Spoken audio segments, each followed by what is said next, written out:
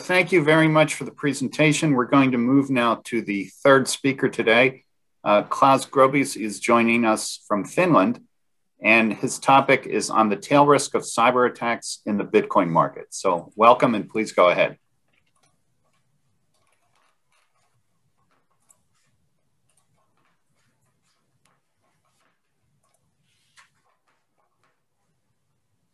Yeah, hello and welcome also from my side.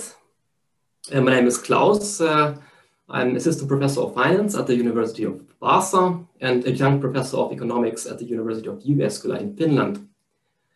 Thank you to David for inviting me so that I had the opportunity to present my latest research paper here. And the paper is entitled "On the Tail Risk of Cyber Attacks in the Bitcoin Market." So I would just briefly like to introduce you to my team. One of my co-authors is Josephine. She's a doctoral student in mathematics, and her interests are stochastic volatility and ergodicity structures in data. She's also interested in the housing market, actually. Then I have also Niranjan, who is a doctoral student in finance. I'm actually his second supervisor. And his interests and specialties are in fintech and token ecosystems. And yeah, he's a very smart guy, and we have many projects together. And he's sort of fintech Wikipedia. I sometimes call him like that because he knows basically everything. This is his passion, yeah, and he will be the first doctoral student who will graduate with a finance degree that is specialized in fintech. Yeah, so is Bitcoin a positive black swan? So in one of his Google talks, if I'm not mistaken, Nassim Taleb referred to Bitcoin as a positive black swan. So if we go back to 2010, the value of a single unit of Bitcoin was back then $0.0008. And now we know that it's traded around $60,000. So if you had invested only $1 in Bitcoin back in 2010, you would be now a multi-millionaire. Yeah, you would have now your net worth in Bitcoin would be 62.5 million US dollar. So Nassim Taleb was right. Obviously, this Bitcoin is sort of a positive black swan in terms of its payoff if you consider this 10-year period. But there's also a dark side of this positive black swan. So let's talk about the risk of money laundering. So this research shows that cryptocurrencies became the currency of choice for many drug dealers because of the opportunity to hide behind the presumed privacy.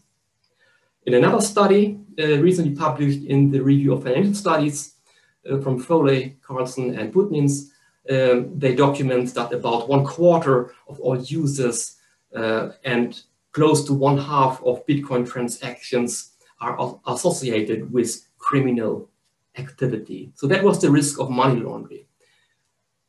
Let's talk about default risk. In my own research that I conducted with Niranjan, we examined all available 146 proof of work based cryptocurrencies that started trading prior to the end of 2014, and we traced back their performance until the end of 2018. So we considered it a 4-year period. And obviously back then in 2014, there were only 146 cryptocurrencies that had the proof of work consensus protocol.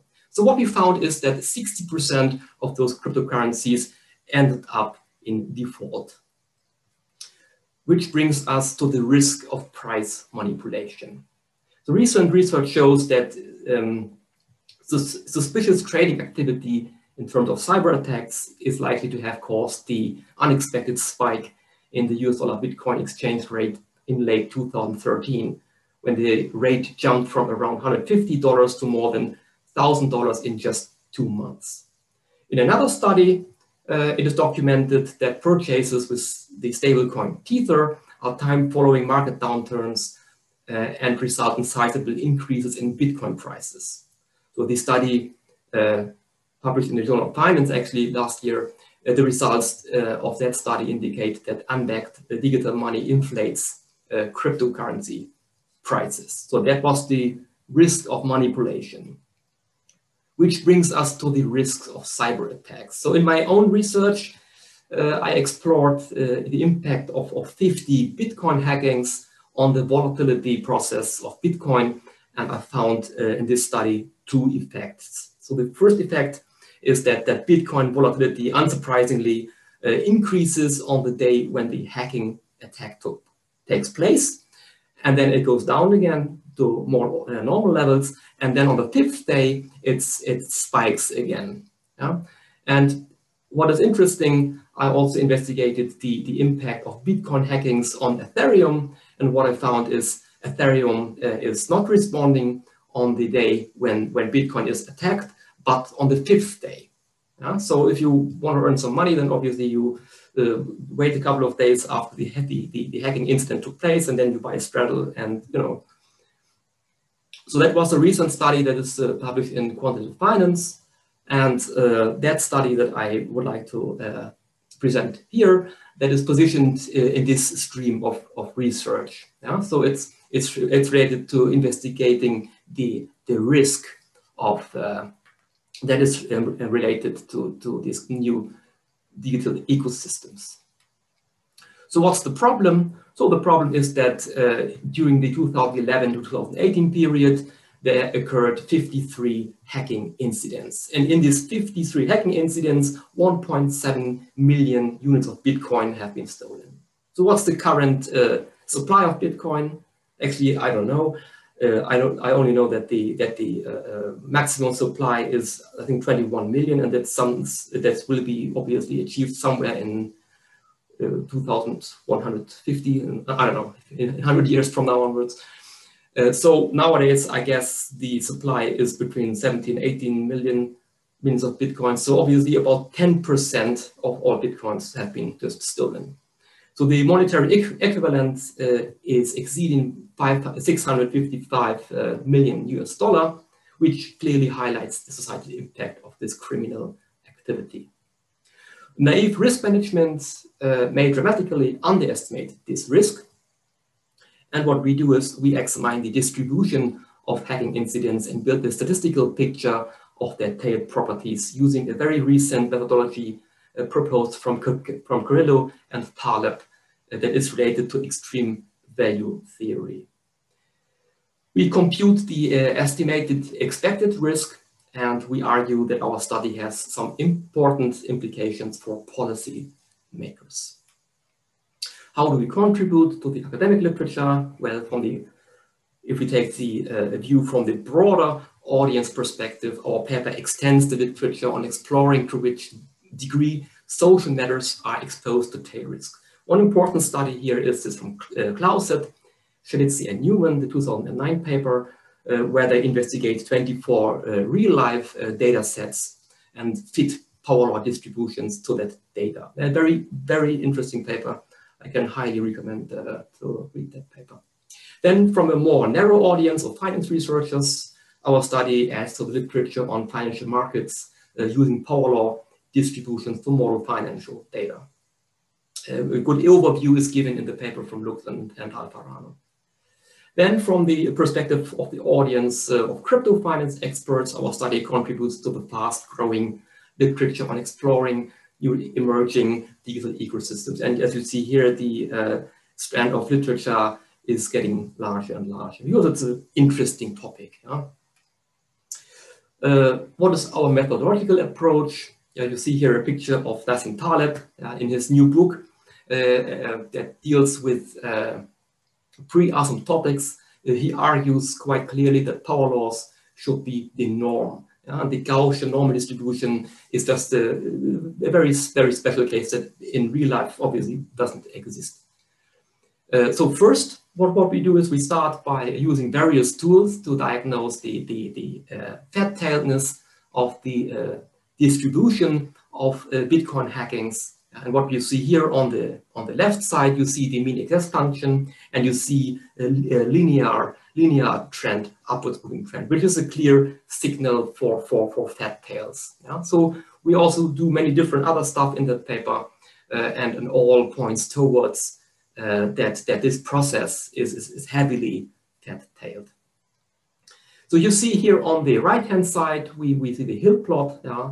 So we see that the optimum for the power law exponent is defined by the minimum value of $1.1 million per attack, and power law exponent of 1.62. So this vector minimizes the Komorogov-Smirnov distance of the data. So next, we employ the same method as recently proposed or used in the paper from Grillo and Taleb from 2020, published in Nature Physics. They investigate the risk for contagious disease such as COVID-19. And this approach relies on extreme value theory to compute the shadow mean, yeah? Which is something that we do not see from the steering on the data. So we have to get it out of the data. The rationale of this approach is that, first of all, not more than the whole Bitcoin supply can be stolen. And it's the same logic as argued in the paper from Grillo and Taleb. Obviously, not more than the whole population on Earth can be a victim of a pandemic. Yeah? Only all people can die. Not more than the whole population of people can die. And in the same logical manner, not more than the whole Bitcoin supply can be stolen, which is a low probability event, but which most likely never takes place, but the probability is not equal to 0 either. And second, it can be shown that the extreme values of any distribution follows a generalized Pareto distribution. So the whole procedure involves a 7-step, and it's detailed in our study. But the question arises when dealing with power laws, what threshold should we choose? In empirical finance, people usually consider like 5% of the largest values of the distribution and then fit their model. In the paper from Grillo and Taleb, they allocate 34.7% of victims in the extreme value category. We use $1 million, and why? Well, because that's the optimum, defining a distribution that has no mean, as we see here in the previous slide.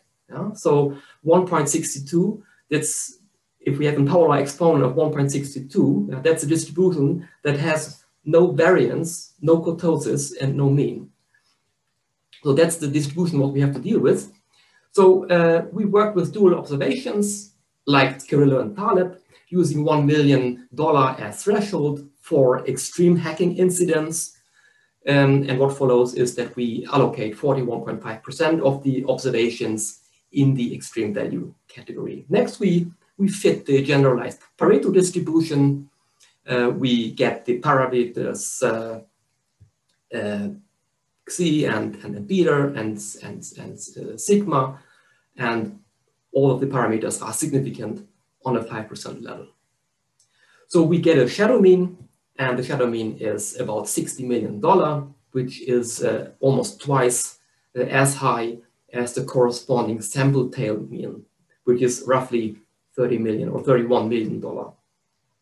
We then have to combine the mean below the threshold and to get the overall mean, and the overall mean of the data is around $25 million. And if we take just the naive sample mean, that's 12.36 million. So if our approach shows that the risk is almost twice as high as we would get when using just naive statistics to compute the risk. A brief discussion here on that paper. In Grillo and Taleb's research, the shadow mean using actual data is about 1.5 times larger than the corresponding sample tail mean. The reason for why our results suggest a much stronger effect of the shadow mean than documented in their paper is that our upper bound exceeds the one in their paper by a factor of 15. Moreover, our results strongly support the argument in Grillo and Taleb, namely that the naive use of the sample mean would be misleading and would result in a substantial underestimation of the risk.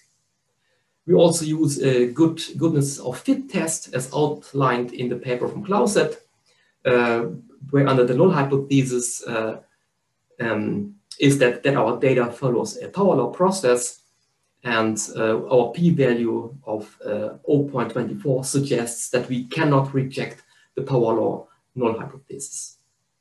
We also use different upper bounds. Yeah, so we also replicate our study using the maximum Bitcoin supply. We also estimate, we also restrict the sample and use just a certain subset of Bitcoin hackings. And our results are robust to any change that we impose. To conclude, well, new digital financial markets based on blockchain technology offer various benefits such as user autonomy, discretion, peer-to-peer focus, lower transaction fees, and international payments and accessibility. We know that. However, we have seen that we also face some new types of risks. While earlier studies explored the volatility risk or the credit risk in cryptocurrency markets, the novel aspect of that study is that it explicitly explores the risks of hacking incidents in the Bitcoin market. We use a very recently proposed approach based on extreme value theory and show that naive statistics dramatically underestimate the expected risks associated with Bitcoin hackings. Our results underline the urgent need for cryptocurrency market regulations from governments and regulatory agencies. Yeah, thank you for your attention. Thank you very much, Klaus. And we do have some time for questions. And we still have the other two speakers with us, of course. And so I would open it up to anyone who would wish to ask a question to any of the three. I was a little surprised by your last conclusion, though. I wonder why you would think that government regulation would be helpful here. You know, why is that implied by the analysis that you've done? Yes, somehow it needs to make one needs to ensure that the that it can be traced back. That the incentive to steal from other people's wallets is somehow lowered, or that there's some, I mean, because there's a lot of money that's basically stolen, and one needs to protect the investor. So it's about investor protection, basically. I see. Okay. So Jergo, you have your hand up. Go ahead, please. Yeah, thanks. So, I have two questions. One to Klaus, the other to the previous speaker, Sava. To Klaus, can you do your estimation based on different time period, or does maybe you can't just because you're asking a full sample question? But to me, you know, the different stages as we see the previous paper seems like very important distinct characteristics to say that whether you do have this type of attacking risk. For the previous Sava, I'm trying to wrapping my mind on how does exactly that attacking itself can create money, can make money if there's no shorting or derivative position. You mentioned the pump and dump, then I feel like these are just the two different parts, because you make money by pump and bump. And then once you sell, it must be you already sell before you attack. And after you sell, then why do you still want to attack? I mean, so anyway, these are the two questions. So thank you. Okay, so let's take these in order. First, Klaus, do you want to respond? Yeah, I'm not 100% sure. I mean, the thing is we have the data, and we base our estimates on that data we have. And even if we change the data, if we take a smaller sample, we get the same estimate. So we are dealing with a distribution that has no mean. And in one of these, we see that 10% of the whole Bitcoin supply has already been stolen, and 5% in one attack. So there's what I meant is very simple, just to do like with different time period and redo the estimation. Can you do that? You must be able to do that. And yes, sure. Yeah, this could be a possibility. Like a sample split test, right? That you just use a subsample and then check which attacks occurred in, let's say, the period from 2013 to 2016, right? Mm-hmm. Yeah, okay. Thanks. Thank you. Mm-hmm. Right, so proceeding